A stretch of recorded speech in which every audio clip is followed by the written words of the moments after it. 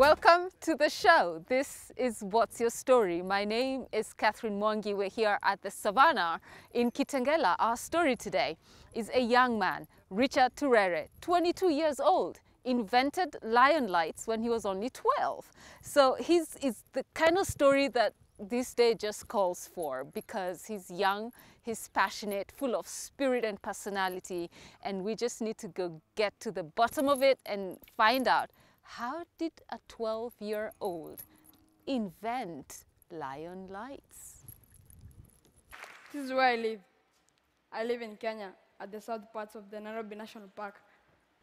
Those are my dad's cows at the back, and behind the cows, that's the Nairobi National Park. Nairobi National Park is not fenced in the south where I live, which means wild animals like zebras migrate out of the park freely. My community, the Maasai, we believe that we came from heaven. A boy from 6 to 9 years old in my community is responsible for his dad's cows. And that's the same thing which happened to me. So I had to find a way of solving this problem. And the first idea I got was to use fire, because I thought lions were scared of fire.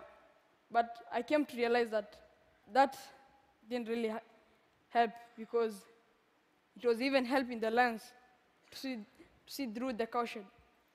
So I didn't give up. I continued. And the second idea I got was to use a scarecrow. I was trying to trick the lions that I was standing near the cow shed. But lions are very clever. They will come the first day and they see the scarecrow and they go back. But the second day, they'll come and they say, this thing is not moving here, it's always here. So it jumps in and kills the animals. So one night, I was walking around the cow shed with a torch. And that day, the lions didn't come. And I discovered that lions were afraid of a moving light. What an inspirational speech. Richard Turere, welcome to the show. Thank you so much, Catherine. You look amazing. Asholing. Hey, Sholing, what does that mean? It means thank you so much. Oh, nice. Yeah. So I have to tell the audience, when I got here, I definitely wasn't dressed like this. This has been borrowed from a very kind lady in this compound. When I saw you, like, you are meant to outshine me. We don't even try. As Maasai, this is our casual dress. It's natural, eh?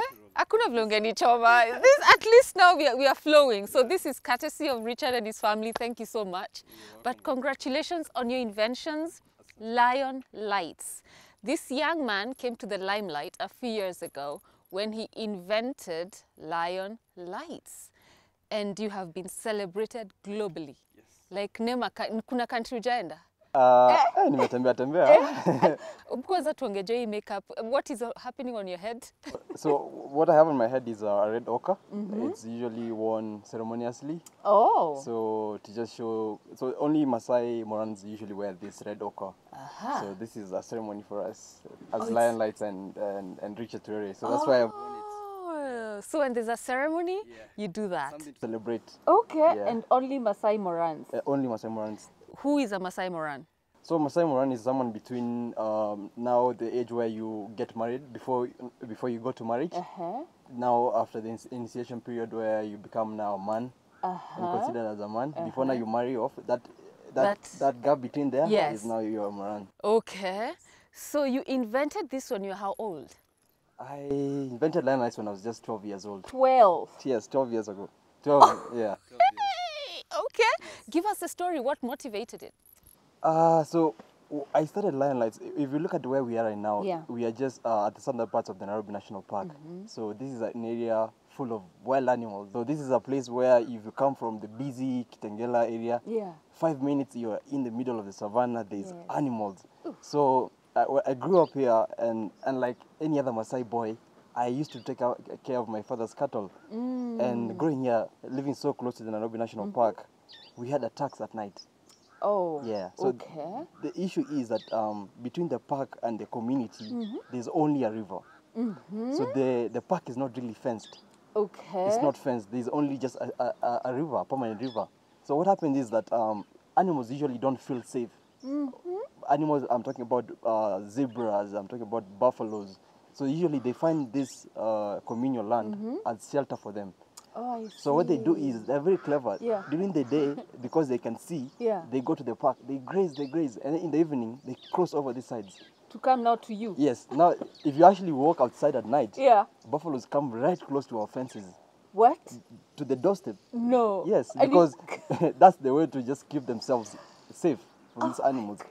But when they do that, Yeah. they also bring the lions to us, because now the lions are left in the park Okay. and they're not fed. Okay. So they come this side looking for food. For food. And now they find the sleeping Maasai cattle Ah, as easy prey. Right. Yeah. So Whew. yeah. So when growing up as Yeah. a Maasai boy, Yes.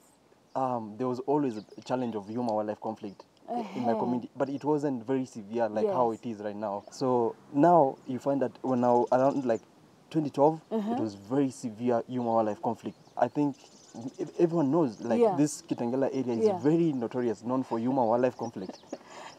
So wait, Richard, wait. So when the big five would come, because clearly you had the pleasure of just interacting with the animals, but the problem here is that they were coming and doing majabus to your cattle. Yes. And for a Maasai family, cattle is like Oh everything. yes. Oh my God. So actually, Yeah. the Maasais actually believe that we came from heaven with all the cows and all the land. That's why, like, if I go to, for example, the States now, Yeah. and I see cows in Texas, those cows are mine. You have possessed the cows in Texas. So all the cows in the world are ours. They are Maasais. Apart from that, livestock and cattle is our way of life. Right. They are our livelihoods. Yes. They are our ATMs. They are our saving cards. You know, they are saving. That's how we store money. If Hey. right now, if I get money, Yeah. I go to the market and I buy cows. That is the wealth, The wealth of the for Maasai yeah, people. and wealth is measured for us in terms of like cattle, Yes. the number of cattle, Yeah. and also a family. You have a big family and you have big cattle, Yes. you're rich. And land. Yeah, and land. Umefika. Umefika. Okay. So when you find in cases where like, the lions come and they kill your cattle and everything, Yes. that's disastrous. Like that's someone like stealing your wealth. You know, someone taking all your money. It's like you waking up, Kesho, and you go in your ATM. It's empty and you left money last night and in the morning there's no money. That's how it is for us. Hey, so at 12 years old, it was something that was so persistent that you just decided there has to be a solution. Yes, this community, for example, we had a lot of animals killed by lions and everything. We had lions, we had hyenas and everything. But now the responsibility of having to look after my father's cows is what really pushed me to finding this solution. Yes. It became it started off as a local problem here, but it went on becoming a global solution. Yes. So now, because now we have lion lights all over. Yes. All over the world. All We over have the lion world. lights in Argentina. We have lion lights in India for tigers. So what started off as a Kitengela story now went to become a global solution. Yes. So what was it? So what does Lion Lights do? So I want to take you back to when the now buffaloes come. When the buffaloes come to your doorstep now and they're there, what happens is when these animals like the zebras and the buffaloes come this side, the lions are left in the park, not fed. They come to the communal land. And when they come to the communal land, they find our sleepy cows as easy prey. They attack the cows at night. You find that before lion lights, we never used to sleep. Really? Yes, we never used to sleep. We used to take turns to look after the cows. Because you would go sleep 1 minute like this, lion imefika. So ikifika, kama you're the one on duty that night, what do? You chase it. You chase a lion? Yeah, you chase a lion. And if you have to, then you have to spare it. You know where to aim? Yeah. I see how my eyes want to drop. So it's so fascinating for me. So you see a lion and you actually go to save your cow. So many lions have been killed here. How do you work together with KWS? Because the lions, you know, they protect them, and then there's the Maasai community saying your lions are not coming to my cows. You're not coming to my cows. So there's this particular area the KWS has been working here for over, I think, even before I was born. Okay. Because it's an area, it's a dispersal area. Right. It's an area where animals come during the wet season. They breed here. They go back to the park. So this area has been really almost like a protected area. Right. But it's just that the community lives here. So the KWS has been working here. Right. But there hasn't really been a sustainable solution to address the issue. Right. And that is why lioness came in now. So when the lions now come and they kill the animals, and now Richard Turere is a boy who is now responsible to look after his father's cows, because that's how it is for the rest of the people in the community. You grow up. By the time you are 9 years old, you are charged. You are charged to go out and look after the cows, and you have to make sure they're safe, because when your dad comes, he'll ask you, where were you when my cow was killed by a lion? Where were you when this happened? So how do you do it? Like, do you like jump up when you have a spear? Like, what's the pose? becoming a Maasai warrior is hard. Yeah? It's not easy. It's not easy. So let me tell you my story. Personally my story. Yeah, sure. So, you know, now with the whole human wildlife conflict, lions would come here, they'd kill the cows, they'd go back. It was a whole issue. When growing up, I was really fascinated. I really loved technology. I was that young boy at the age of like 9. I was breaking things here at home. Yeah. My mom, I used to fight her with her every day. She would buy a TV, I would open it the next day. Because I just wanted to see what was inside the TV, what was inside the TV. You were curious. I had this very curious mind when I was young. Yes. So I used to break things, I used to put them back, and that is how I really taught myself things. By breaking things and putting them back, I started teaching myself about electronics and everything. I was a boy where, like, if your radio broke or your phone broke in the community, they bring it to me. Why are you charging them? No, not really. It was just like I was just having fun. I was just having fun. Okay. So by doing that, I really started learning a lot. Yeah. Started learning out, and also had that curious mind to just go out there and learn more. So one day I was just sitting around, and I was like, this conflict has been there. Like, what is the other ways we can look at this? What is the other ways we can do this? I remember one of the things that I started doing was very simple. I used to light up fires around the cowshed. I used to collect car tires. You know, when you use your car and it's spoiled, I used to collect them. And I would light them around the cowshed.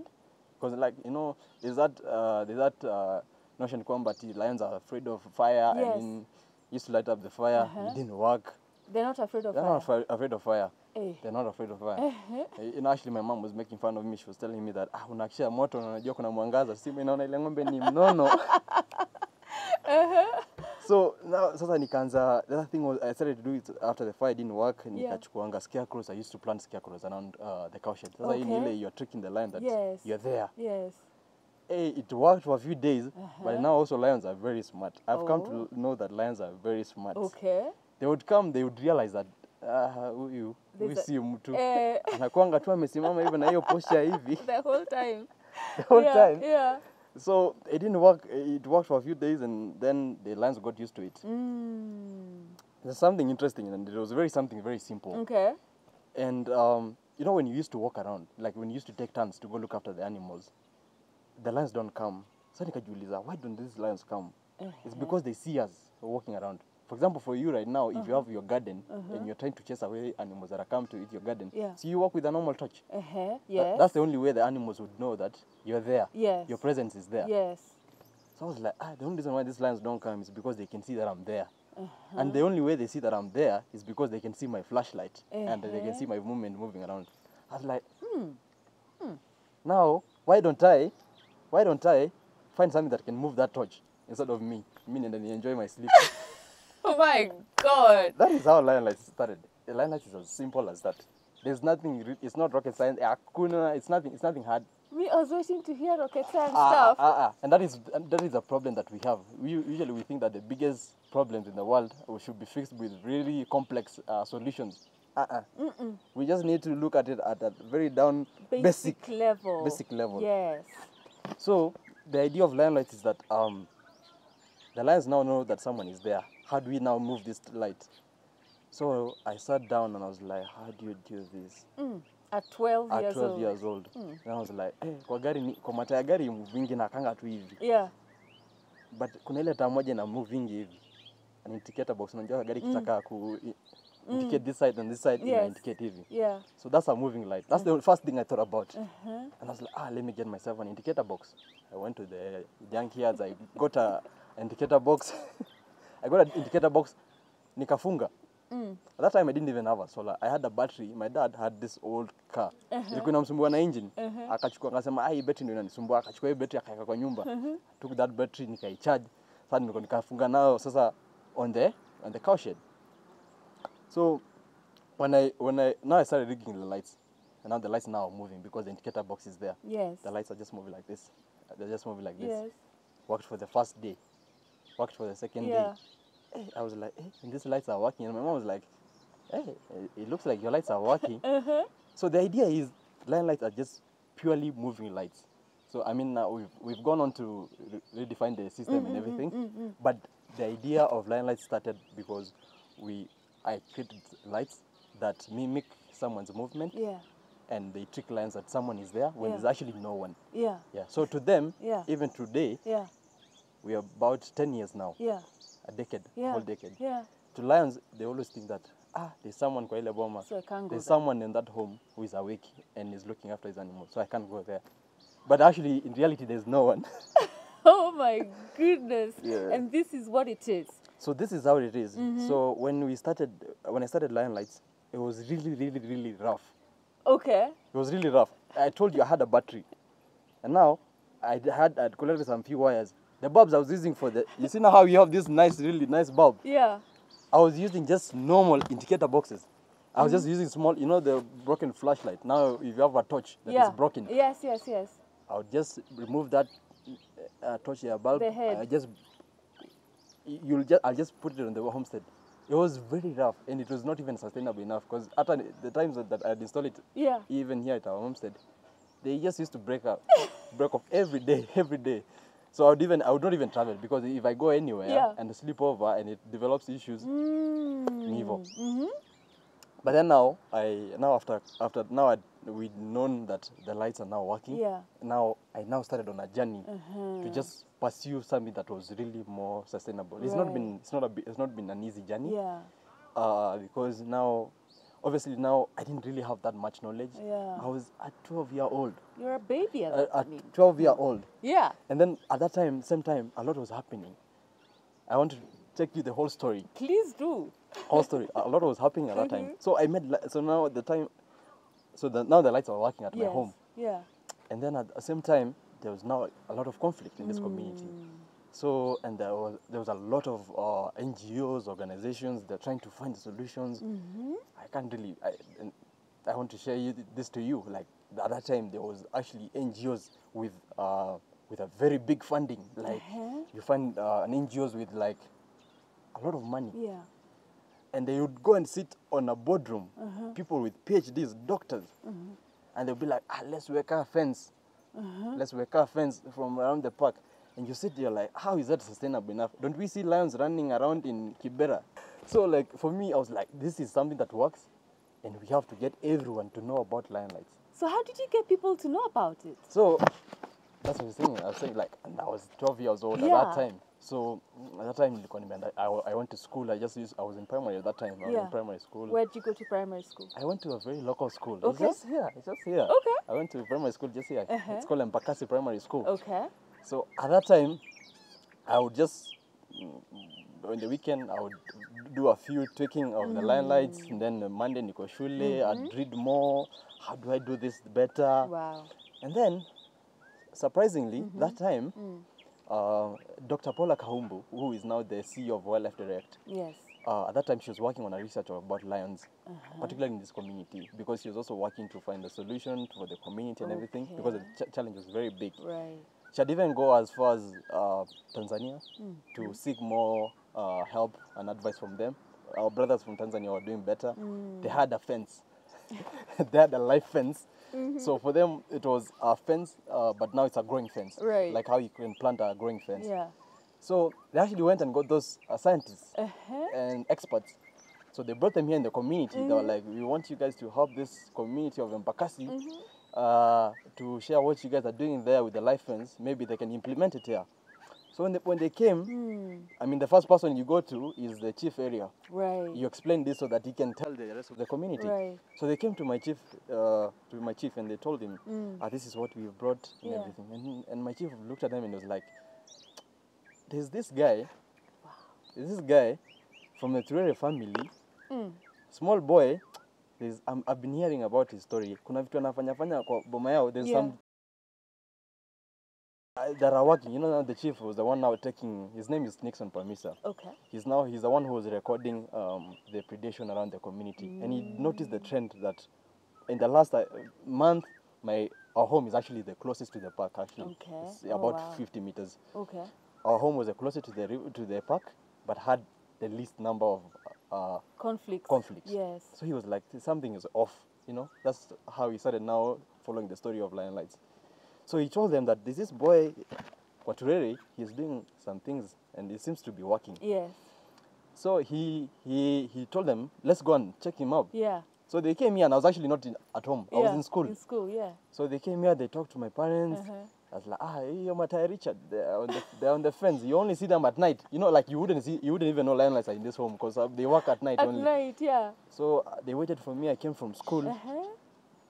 And I was like, yeah, the lights, they're working. This is how they did it. This is how they work and everything.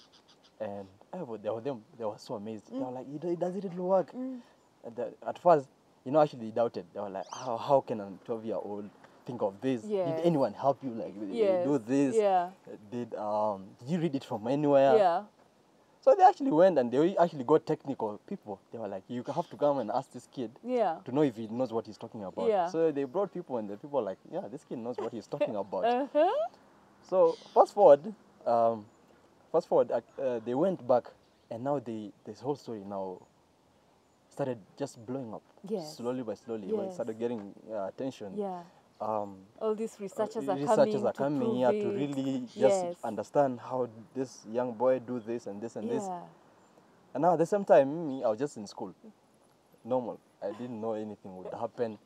And now the community around here, they would see our lights at night. They came and they're like, Richie, can you do this for us? I was like, just let's buy the equipment and the weekend, I'll do it for you. At that time, I did around 17 homes.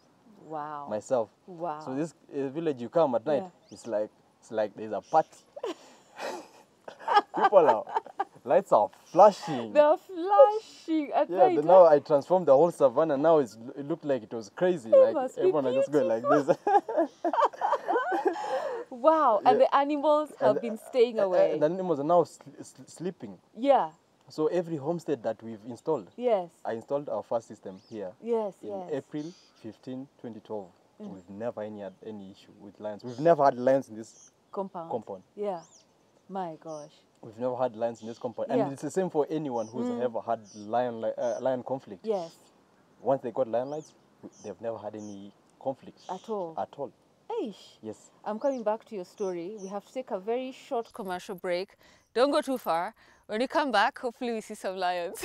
Hopefully not. After the break. Got many offers to go to the States to study, but then my passion is in conservation, and I really felt like I wouldn't go to the States to study conservation. Okay. Because even the students in America come here for field work.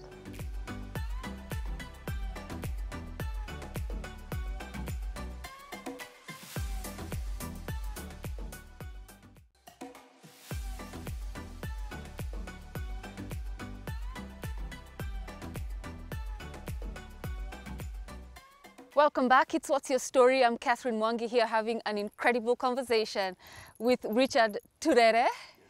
Thank you so much. I love pronouncing that name.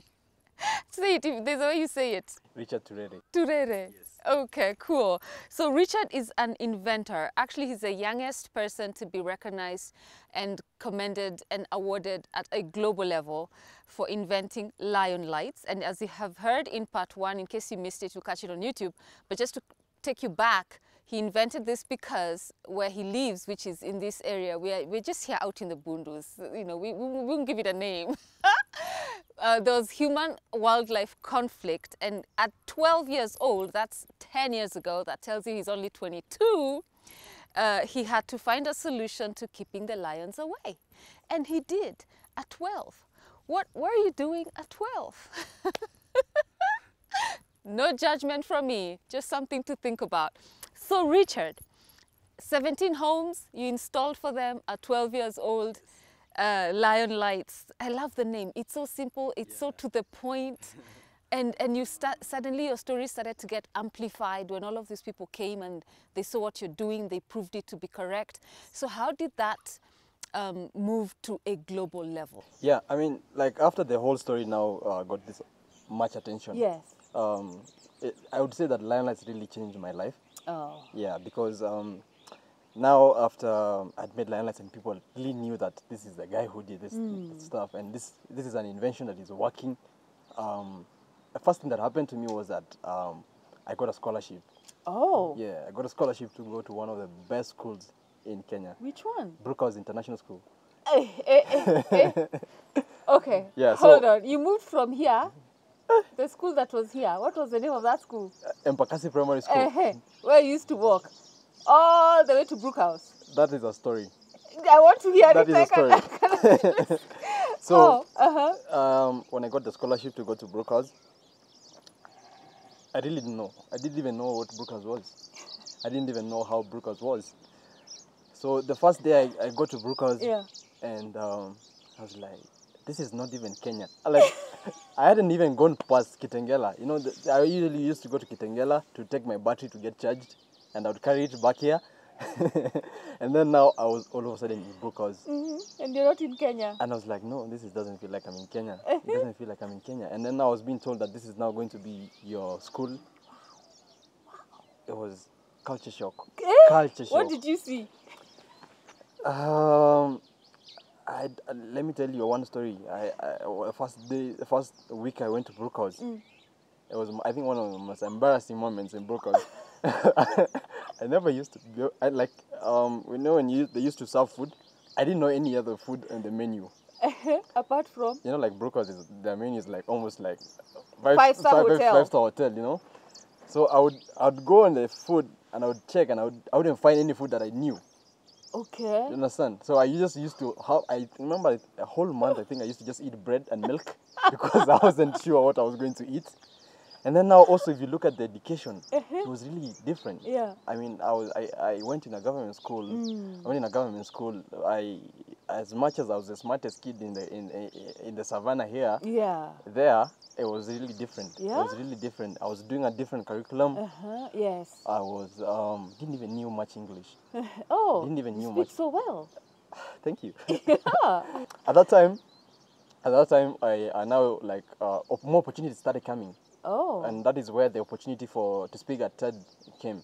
So there was a talent search in Nairobi. So Nairobi was hosting this TEDx talent search. Yes. So usually, like when TED hosts a big TED, they have a talent search where they get now the raw talents to take them to the global stage. So Nairobi was the host.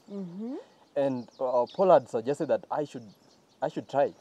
Just Richard, go try in this talent search. Yeah. So I went there. I could barely speak a word in English. Yeah. I told my story. It's my story. So no one knows it better than me. That's the challenge that I took it. I was like, this is my story. Even if I mess up, no one will know. Yeah. I went to the stage. Yes. I went to the stage. Yes. And surprisingly, people followed like this. People loved the story. And then now, after like 2 weeks, I get this invitation. Richard, today you have been one of the people selected for the global stage in TED Talk in California. Yes. I was like, God. And what's the name of our friends? You have to have big puppies here. You have to have really big dogs here. Really? Yeah. Why?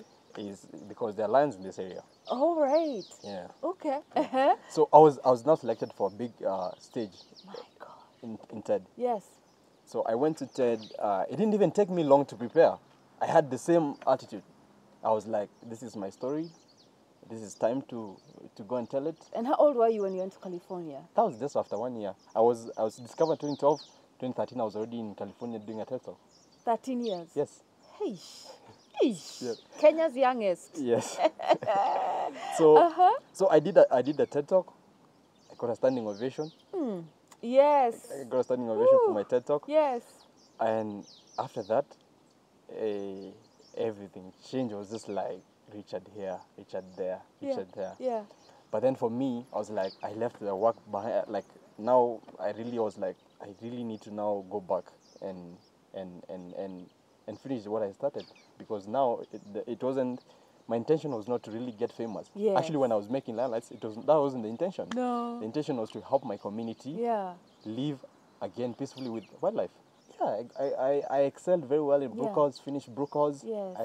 I went to Rwanda for high school, for university.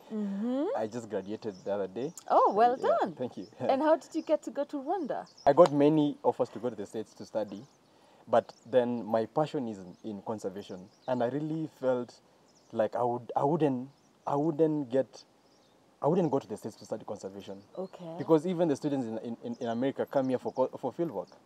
So, and one thing I liked about the school that I went to, now African Leadership University, is that I graduated with the conservation. I did not only graduate with a conservation degree, but I also did leadership, because it's a leadership university. So, and that is one thing that you need. We need leadership as yes. I needed that leadership. Yes. Because I felt that to come and change some of the things that are happening here in this community, I really need to get that basic foundation, that strong foundation in leadership, so that I can help some of the challenges that are here in the community. Yes, and how do you lead people, and that's so you needed that. I needed that. Insight. I needed that. Yeah. Wow. Yeah. And you graduated the other day. Yeah, I finished uni the other day. I'm back here now in the community. Yes. And now we've been really working with limelights. I just wanted to show you this. Yeah, please. This is now after we went to Brookhouse. When I went to Brookhouse, one of the things that I was doing was just projects. Okay. Like I was now thinking of how do we make this. You know, now I used to get customers used to call me. They're like, Richard, this thing is really working for someone else. How do I get these lights? You know, now that time the system was very raw. We just used to have wires running around with a solar panel and a battery and everything. It was just not practical. It was not portable. You know, for us, we are pastoralists and we move. We are nomadic. For example, if I install that system in our home, when the cows move, for example, like now in the drought season, the system is left behind. So it wasn't practical. Right. So I was like, I really wanted to come up with something that was more practical, something that if I have to move my cows, I go with it. Yes. Or if I'm in school studying, someone needs lights, they can just go and install it for themselves. I don't have to be there. So this is one of the things this is one of the line lights. So you enhanced the innovation. This is what I enhanced to this. And this obviously, this one had challenges. This worked. This one worked, but it was just too big. Okay. It was too big because now for Maasai who has, let's say, 150 cows, that would be a perimeter, and you'd need like about 10 of this. Okay. To make one of this, the overhead cost was just too much. Okay. The cost was too much. Right. So I was like, we need to really get the best. Still finesse it. Still finesse it. Yes. Finesse it, and that's why we got to this. Wait. So this came. Yeah. From this is the next level. You should see what is behind this. What is behind that? You should see like the lights that are behind now. This fine one. It was much bigger. It would not even fit. It would not fit in the boot of a car. It was bigger. So this is the end product of your. Yeah. This is now what we have. Modification. This is now what we have. This is now. So what powers this? So this is just a photo. This is a solar cell. Oh. There's a solar cell here. This has sensors. Yes. So it just turns itself on, and you know how it works. Eesh. Yeah. You just have to install this at your home set. Yes. You can do it. Yeah. Yeah. You can just. It has a manual. So depending on how big you want your area, how many cattle you have. Yeah. It's how big the perimeter is. You'd be able to determine. For us, we do it 30 meters light. Every 30 meters are light. So just a few of this, and you're good to go. Yeah. If I tell you, one of the projects that the government used to do was compensation. It was so expensive. the government could not pay. I have records of cows that were killed in 2018, 2009, 2008, 2007 that have not been paid. Even the government passed a law, the New Wildlife Act, for people to be compensated. It has never happened because the government doesn't have the money to pay. It was a very expensive affair, because now, if a farmer loses a cow and he wants to be paid per market price, it's so expensive. Yeah. But with a homestead, if you're 5,000, you have 3 years of protection, because this is 3 years guarantee. So are these things also in those farms you talked about in Texas? They're all over the world, basically. Yeah, so now we have limelights. We have limelights in Argentina, we have it in Tanzania, we have it in Namibia, we have it in Botswana. Yes. Eesh, Yes. young man. That story is actually much bigger outside Kenya. Surprising. How so? I don't know. It's just that limelight is really well known Out there. outside the world. Yeah. I'm very much known outside the world. Eesh. Like outside Kenya, Eh. many people know me. I love that. I love that. Yeah. And you have written a book about it. Yes. Lion Lights. Yes. Tell us about the book. The thing is that what people don't know Yeah. is that people know the Lion Light story now. Yes. Because they know that Richard made the Lion Lights, and the lights they protect the cows and everything, and the lions. But people don't really know. They don't know the story about Richard. Yeah. They don't know like the story, my own story, Yes. like what I had to go through. Yeah. Some of the experiences, like embarrassments that I had in outside the world, doing other things like eating food for 1 month. That is, so people don't know. Yeah. They don't know those stories. Yeah. They don't know how I persevered to really get to adapt to this environment. So that's some of the things that are in that book. Yes. Yeah, people don't know how much human-wildlife conflict Yes. happen here. Yes. Yeah. And So- the conservation story as well. Yeah, so the book launches in August Oh, wow. 2nd. Oh. Yeah, but the book is already on Amazon. So you can get the book on Amazon. Okay, tell us how. Yeah. How, yes. Yeah, you can go to Amazon, write Lion Lights by Richard Turere. The book is there. You can pre-order right now. Oh. Yeah, you can pre-order So, the book. so are you publishing it locally? Of course No, not. it's not Of course, locally. It's not local. It's not- How can it be local? You who has But- been to all the platforms globally, how can you be publishing locally? The goal is actually to bring this story back here, and I'm really thankful that you came here because this is where it should start. It It's should- a birthplace of should- this It innovation. should start from home. It should start from Yes, Kenya. This is our yes. own story. Oh, This is our Kenya story. eesh. Do you understand? So I want to bring. The goal is to bring that. As much as we're not launching this book in Kenya, Yeah. we're also going to do a Kenya launch. Ah, Yeah, we invite us for it. Yeah, we're also working with the publishers to Yeah. do a Swahili version. Hey, Swahili version of the book. Yes. Yeah. So that's phenomenal. Yeah. Well done. Thank you, thank you. August the 2nd, so August- that's just a August- few days from now. August Yes. 2nd, yeah. So I'm now gearing up to go for the book launch Yes. and a few tours for the book. Young man, you're only 22. Yeah. But tell us about, I know you've been on so many global platforms, and I want the young people watching to also get inspired by your story about some of the platforms you've been on globally. Tell us. I've been to the TED Talk. I've been to the Global TED Talk Yes. in California. I've been to the Let's Go Festival in Brazil. I've been to Anzisha Prize in Johannesburg. I've been to Lion Week in Hong Kong. I've been, when Jack Ma came here, I was a special guest. Jack Ma is my friend. He's your friend. Yeah. Uh-huh. So, yeah, I have been around the world. I've been around the world selling our good story. That it doesn't matter where you come from. It doesn't matter where your story starts. No. You understand? Yeah. But you have the control to hold on to your story. Yes. And you don't have control where it starts, No. but you have the control where it ends. Yes. Yeah. And how it moves. And how it moves. Yes. So that is my goal. I want to inspire people that, I started from this really very humble background. But yeah, where I've been to and the people that I've been with. Yeah. Yeah. Eesh, my God. Who are you? Do you have a Maasai name, another one? You must have 10 names. The stars have been smiling on you in your life. It's amazing. It's called believing in yourself. It's called perseverance. It's when you persevere, and just being when you don't give up.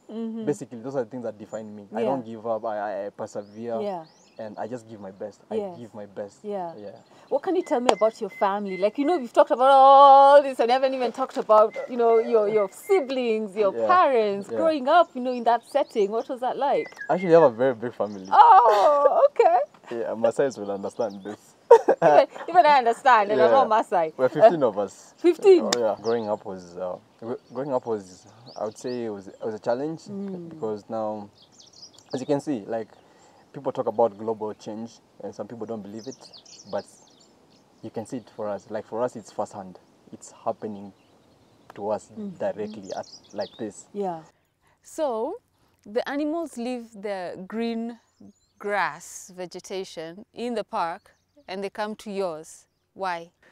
So actually, when it rains here, and it's also green this side, grassland in this side is very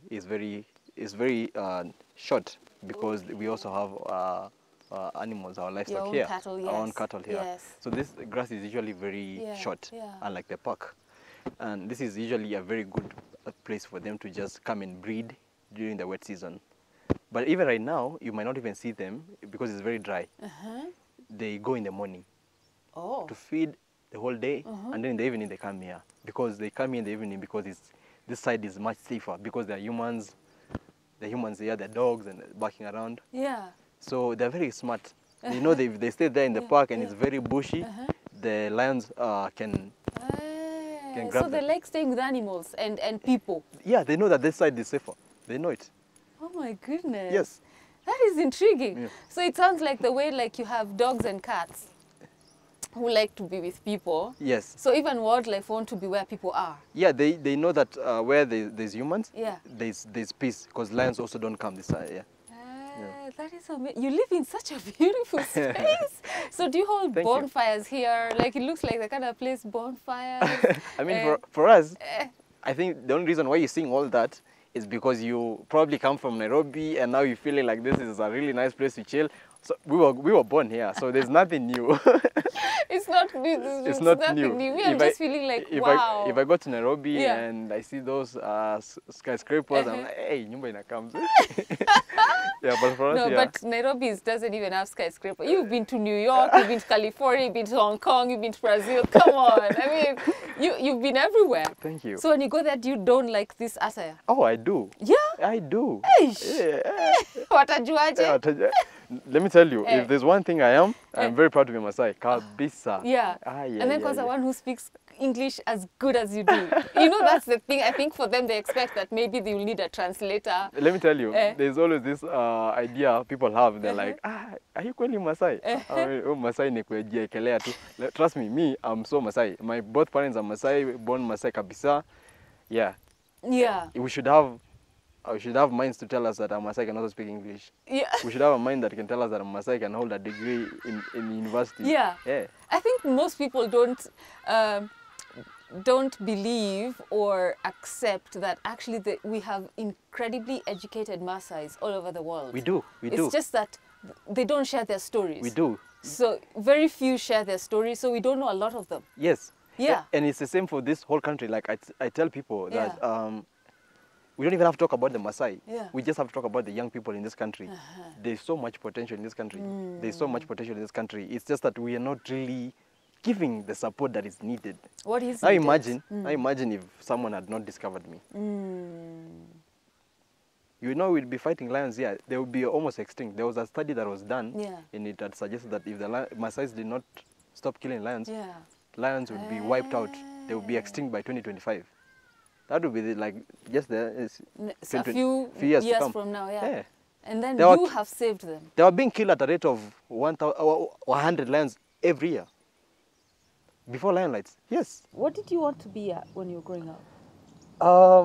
So like growing up here in the savannah, you've seen so many planes flying here. Right. I was like, I wanted to be in a plane. You know, I've always seen myself up there. Okay. I was like, hizi mandeges naenda huku I want to be inside them, you know. I really had the passion of just becoming a pilot.